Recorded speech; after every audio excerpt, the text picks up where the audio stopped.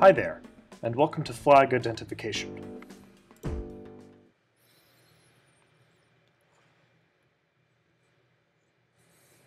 The concept of this needy is simple on its surface. The module will show you a flag on a flagpole and 4 buttons beneath it, all which can be options for the flag listed. When a flag boots up, I will demonstrate the module. So this could be a few things. It could be Italy, Guyana, Australia, Libya.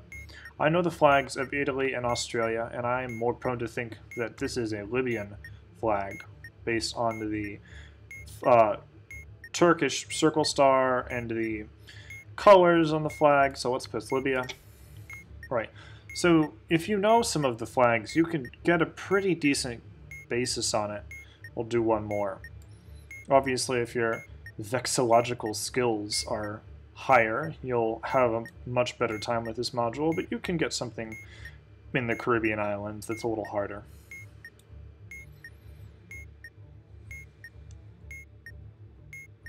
Interestingly enough, the module will be deactivated after a wrong button press as well, so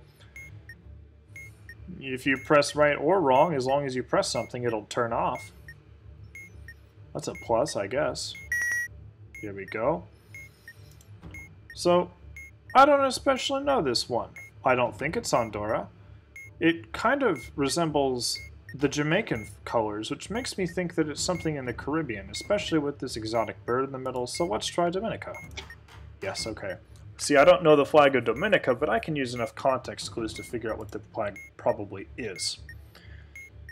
There's a website, though, that shows all flags of 195 countries in the world with their names. I think there are more than 195 countries. This is Suriname, obviously. I think there are more than 195 countries, but I guess these are the only ones that the flag identification pulls from this website. Question is, should this website be allowed? And my argument is, well, the manual links it. In the same way that foreign exchange rates doesn't require an internet, but requires an external site, I think this should be allowed because flag identification links it specifically. So let's look at this website. I do have an ad blocker on because there are quite a few ads on Worldometer. You can see one down there that didn't quite make it through. Let's say that the next flag shows up and we have absolutely no idea what it is. We wouldn't want to risk the strike. How do we describe this? This is a good flag example of, I don't know what it is. Okay, it's a dark blue, I tell my expert it's a dark blue flag. It has a yellow stripe in the middle, white star on the bottom, like a bang. They go, okay, what are your options? Well, I have Cyprus, okay. That doesn't sound like Cyprus. What else? Serbia? Nope. Try again. How about Australia? No, that's the Union Jack and some stars. What about Nauru? Oh yeah. That's Nauru. Okay, I press Nauru. I feel like even if you have no idea what the flags are, if you have a search function and you have access to worldometers, you can figure it out.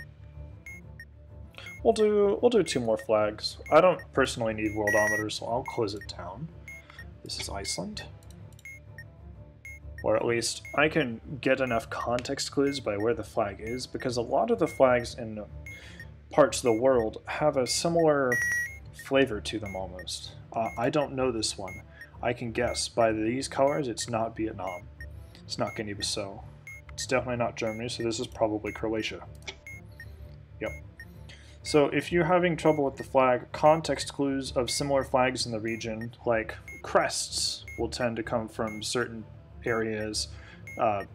Colors like red, white, and blue will tend to come from places like Europe, for the most part, or American English-speaking countries. I don't want to generalize too much here, but you can get a feel for if a flag is in the Caribbean, if it's in Africa, if it's in Asia. I'll do one more and explain my thought process here. Okay, this is Israel, obviously. We have the Star of David. We have the white and blue. I don't feel like you would see just white and blue on very many flags. I don't think this is a flag you would find in South America. I don't feel like this is a flag that you'd find in Europe, necessarily. Maybe Iceland, maybe a Nordic country. So I don't think it's Honduras. I don't think this is Central America. It could be Niger. It could be Burundi. But in this case, we know it's Israel. And again, if we weren't sure, we could check with the expert. We'll do one more. I like flags a lot. I'm a geography nerd myself. Worst case scenario, you don't know the flag. Your expert doesn't go fast enough. Don't hit anything. It'll turn off anyway. It's not like it's going to keep striking you.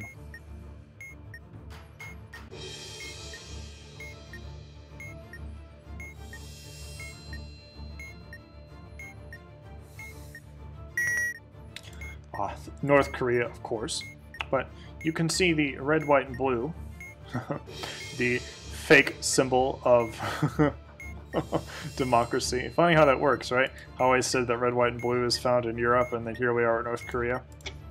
Funny enough. Alright, let's cut, I don't know, first. Yep.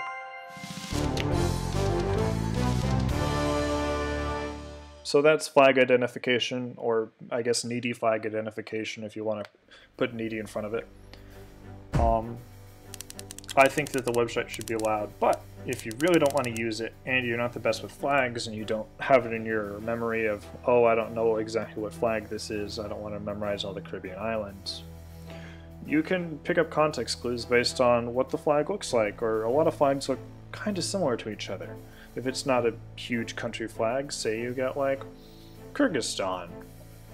I don't exactly know what the flag of Kyrgyzstan looks like, but from context clues I could probably pick up that it was somewhere in the Middle East.